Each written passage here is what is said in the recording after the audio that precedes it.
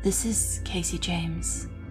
I don't know where exactly I am. I don't know what's going on. There's a lot I don't know. But I'm going to figure it out.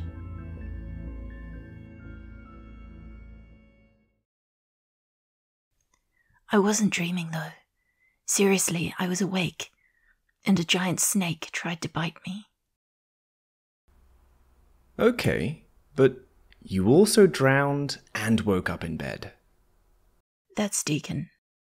I guess you could say he's a friend of mine, although I've only known him for 4 days. He's known me for over a month, apparently. We've been neighbours for that long. Our rooms at the hotel are side by side, and we share a bathroom. He's nice, although I think he thinks I'm mental. That doesn't mean it didn't happen, I say. After all, if disjointed, dreamlike events mean that something didn't really happen, or isn't really happening, then I could safely write off this entire bloody town as not really happening. Kingsport is the oddest place I've spent any length of time. We're walking on the beach as we talk. Me, Deacon, and the couple we met yesterday at the hotel bar, Leanne and David. Well, I say we met at the bar, but it was one of those I saw you across the tennis court and I liked your vibe situations, really.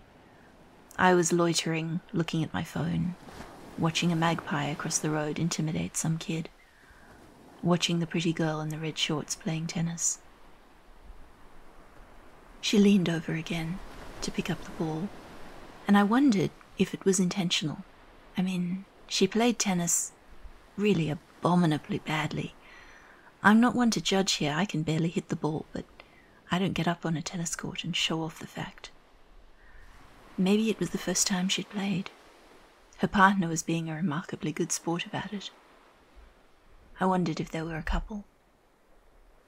I didn't ask. It would be weird to discover that I already knew them, and I had enough faux pas of that sort in the last couple of days that I've taken to just smiling and nodding and not introducing myself to people just in case. Deacon, on the other hand, just wandered up to them and said hello, offered to buy a round of drinks. Turns out we didn't know one another. They only arrived at the hotel that morning. Deacon bought us all drinks and carried the conversation while I was awkward and weird, and we all ended up drinking Bloody Marias and talking about tequila. It was the most relaxing conversation I've had in days, maybe weeks. Just normal, you know. It was nice. Leanne said that they were there together, but just friends, and she flirted indiscriminately with me and Deacon both, and with David. He just agreed, grinned, and bought me a drink in the next round. So, we were all nursing at least mild hangovers this morning, but none of the rest of them had suffered insomniac strolls with ghosts that turned into snakes and tried to eat them, or climb inside them, although I didn't mention that part. It seemed sort of private, and I definitely wasn't going to tell my new friends that I had whatever Walker is, possessing me. I did get a sort of internal hum at that, a feeling of approval and amusement, which was not weird at all, at all. Yeah, I tried not to think too hard about it. In any case, my plan was to look for the cave I'd gone into last night and see if it was even actually there by daylight. If the tunnel led anywhere at all, much less to some forgotten Roman bathhouse entombed in the rocks of the Kingsport cliffs. I think Deacon, David, and Leanne came along out of misplaced, or possibly accurately placed, concern, in spite of their hangovers. You know, you're probably just dreaming, says Leanne. If I was dreaming, I say, then I was also sleepwalking, or something, because yes, I woke up in bed, fully dressed, covered in sand, wet, and with my shoes on and soaked in seawater. That is strange, says David. I feel like I should recognize his voice, but I can't think from where. It's a pleasant voice, but ordinary enough. Just another tourist. Maybe he reminds me of someone. There were always stories about funny things happening around Kingsport, says Deacon. I pause and glance at him. Are there? What sorts of things? Oh, you know, the usual. Dark cults, weird rituals conducted around the old monolith. There are even a few alien abduction stories floating about, says Deacon. The old monolith, I say, eyebrows raised. He shrugs, and David chuckles at something, and we all carry on walking along the beach. The tide is out, exposing an expanse of pebbles and sand, strewn with shells and seaweed, and on our other side is the line of trees that separates the beach itself from the road. After a moment, Leanne says, The story is that if anyone sleeps in the vicinity of the Black Stone on Midsummer's Eve, that person will be haunted by horrific nightmares forever after. But if you can stay awake the whole night, sunset to sunrise, then you've been blessed by the old ones. Okay, I say, slowly.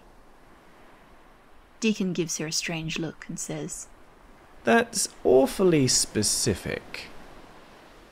Ah, I wrote a paper on von Junst and his key of the cults. says Leanne carelessly. It was interesting. You could say it's the reason we're here. Says David. We're planning to go up to the stone tonight and see if it's true. Tonight, I begin, but before I can get another word out, Leanne says, Midsummer, yes. There is no cave in the cliffs when we get there.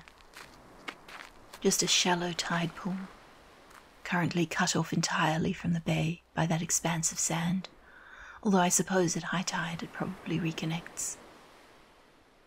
Called it, says Leanne. I sigh, but I don't have any real response. I was so sure that it was real. But if there's no cave there now, how did my clothes and shoes get wet? Where was I last night? What now? Asks Deacon. Why don't we go up to the stone, since we're halfway there already? Says David. We haven't seen it by daylight yet. The way he says that makes me curious. Wary, even. Why would he specify that they haven't seen it by daylight? Surely they can't have been up there at night, if they only arrived in Kingsport yesterday. I must zone out for a minute while I'm thinking about it. Because when I tune back into the conversation, it's all decided just like that. We're going up the mountain to look at the monolith on the cliffs. I have to admit, I was interested to see it, even if the whole exercise seemed like a really bad idea. When have I been known for making good decisions? My first clue that something is perhaps more wrong than expected is the trees. To begin with, there are too many of them. More than there should be, but they're also not the right types. I mean, I wouldn't be able to tell you what sort of trees do grow around Kingsport, but these aren't them. They're gnarled and wrinkled like old leather, with prickly grey-green leaves and the odd occasional white flower, and they smell of honey and pine resin and turpentine. I keep climbing anyway, following David and Deacon and Leanne up this narrow, winding pathway that looks like it was made for and by goats rather than people. The summit of the cliffs is even more thickly wooded, but the path continues on here, tiny dirt track between prickly underbrush and gnarled tree trunks. It has that closed-in, secretive feeling of a children's tree fort, like nothing exists in the world except for the four of us and this path. The light is dusty and faded, almost sepia-toned, as it filters through the trees, and the sky is a strange, washed-out colour, streaked with clouds. It's not far from the top of the cliff to the clearing where the monolith stands. It should be further. I feel like we don't walk nearly long enough to get to the edge of the cliffs. The path just ends, abrupt, unexpected, in a clear space that looks out over the bay. The monolith stands in the centre of that clear circle, an octagonal piece of black stone, maybe 12 or 14 foot tall, more than twice my height at any rate. Its surface is scuffed, weathered, although it looks as though it was once polished smooth, and there are odd characters and glyphs spiralling their way up the sides and around the shaft to the top. Even in the late afternoon sunlight... Wait, when did it get so late? Wasn't it just morning? Something isn't right here. I look around warily, but the others don't seem to have noticed anything. They're all staring at the monolith, with expressions of frankly disturbing awe and reverence in the cases of Leanne and David, and slight unease in the case of Deacon. It's not that I don't understand the feelings, of awe and unease both, although reverence would be pushing it. The monolith squats there like some sleeping animal, and the shape of it somehow carries a suggestion of dark antiquity, a hint of unnatural events that I can sense through some instinct, in the same way that one senses rather than really hears the flowing of a dark, subterranean river in the night. It used to be the focal point for a coven of witches, says Leanne. Her comment startles me out of whatever reverie I've fallen into, and I blink back into focus. I swear I recognize her voice from somewhere. Somewhere else, I mean. I can't place it, though. Witches, really? Says Deacon. I stare at the monolith, at the weird characters spiraling up its sides like nothing I've ever seen before. Not that I'm that familiar with hieroglyphics in general, but still. Witches, yes, says Leanne. And then she starts reading the sigils on the stone out loud. Ia gof fai, isliha, armaras arets tikafa, ore nft, ion yistel bisna ahai, nogsli aha ach ngli, ia. I don't know what language she's speaking, and I don't know how I know that she's reading the sigils rather than just chanting some nonsense words, but I do know it. I even recognize the words, in that foggy déjà vu way that you recognize things you've seen or heard in dreams. Ia gof fai, isliha, armaras arets tikafa, ore nft, ion yistel bisna ahai, nogsli aha ach ngli, ia. Then David smiles at me, just lightly, and joins in, his voice blending with hers. Ia, goffen gift, fai, isliha, amros, arets tikafa, ore nft, iun, yistel bisna, ahai, nogsliha, ungli, ia. I know suddenly where I've heard those words before. As the light fades and the sun slides down the horizon in fast-forward motion, I remember the voices, layered, chanting in the kitchen of the bridge house as I tried to wake up. As a silver mist slipped into the room, drifting in what might or might not have been a dream, into the shape of a man. And I know where I've seen David's face before, too, because it was the same memory. That beautiful, horrible face, with lips like tar and blood. I feel sick. In the twilight, there is a man standing between us and the monolith. It no longer looks like a squat and crumbling remnant of some prehistoric tribal religion, but like the spire of some colossal buried black castle. Like the finger bones of a giant, reaching up out of the earth. In front of that black stone, silhouetted against the setting sun, stands a man with antlers on his brow like a king stag. For a moment, he seems like a giant, impossibly tall and broad, before I blink and he's still tall and broad, and as frighteningly wild as a lion or a feral dog, or a storm maybe. Something not even animal in its motivations and desires. Leanne and David are swaying and spinning in place in front of this horned man, still chanting. It's dizzying to watch them, but looking away from them isn't any better. Behind the stone and the horned man, the red blaze of the setting sun across the bay looks like fire, and shadows curl around the clearing like smoke. Deacon seems frozen in place, which is understandable, I guess.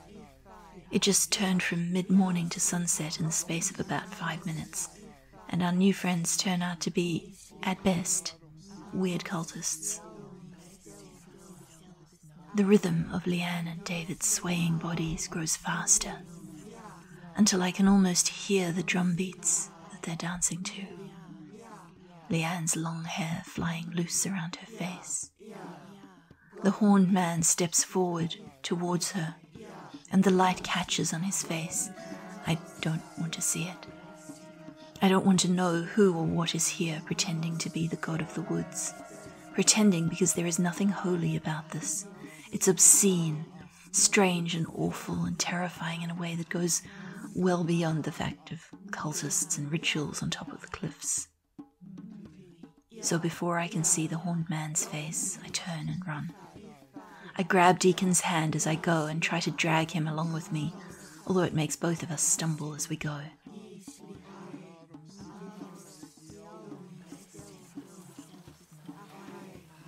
The prickly leaves of the trees tear and scratch at us, but I really don't care. Scratches and grazes, even the risk of a turned ankle running through the woods like this, is not in my list of top 10 things to worry about right now.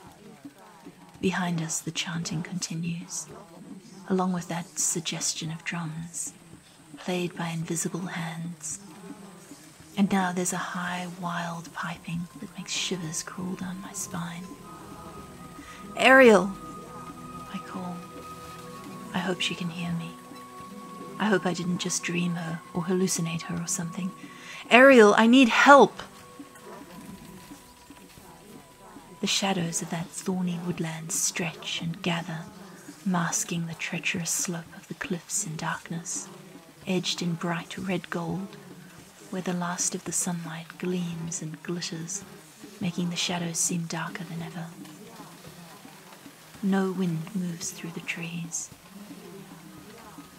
but there is an intangible rustling and whispering that makes me think of blasphemous rituals, witches and beasts cavorting and prostrating themselves to the mysterious, horrifying presence that is the horned man and the monolith. They merge in my panicked mind, the stone and that tall, horned figure, both looming behind me in the sound of drums and chanting and strange, eerie flutes. I feel as if I am trapped in a nightmare. There is a sort of breathless tension in the shadows and the trees, as if some unseen monster is holding its breath, waiting But at least the sound of drums and chanting fades, finally. Panting, I burst through into an open space, still dragging Deacon with me, and it's a graveyard. It's an old, overgrown graveyard, a clearing full of mossy tombstones and plots of turf that have been half reclaimed by the woods. And Ariel is there. Ariel. Translucent and ghost-like, with her strange, terrifying alien face that isn't a face, and her pale storm cloud eyes, and I have never been so grateful to see anyone. Until she says, "You've stirred up a weasel's nest now, Kasey. I shouldn't be here.